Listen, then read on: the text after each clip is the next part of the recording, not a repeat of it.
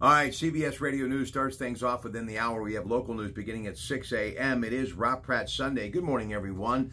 Lead story, the president says he has every right to ask U.S. companies to leave China as China has hit the U.S. with a $75 billion tariff, as we've told you the last couple of days, to take effect September the 1st. Also, President G7 Summit drove a lot of phone calls to the radio show yesterday, and I'm sure more of the same in the 5 a.m. hour today. 7 of the world's biggest leaders, including, of course, our president, getting together in host France, President Emmanuel Macron. And despite what the media has said and others, and a few little spats, the president says everything is going along just fine. The Cherokee Nation wants a representative in Congress. They're simply saying we're going to do what the U.S. promised to do 200 years ago. And the embassy, as far as the United States and Iran, is warning that country of threatening U.S. citizens. And how about the neutron star?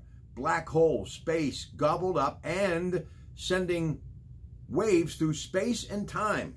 Kind of very interesting, some scientific stuff today on Pratte Sunday. We're going to dive into that as well, too. Folks, sit back, relax, get ready. Pratte Sunday, Coons Quality Food Sports, Open Talk, Great Pittsburgh Works programming, and of course, we wrap up the day talking everything that's sports on the Coons Market Black and Gold Sunday show at 11 a.m. Glad to have you aboard, getting ready for another liftoff, Pratte Sunday, Kdka Radio within minutes.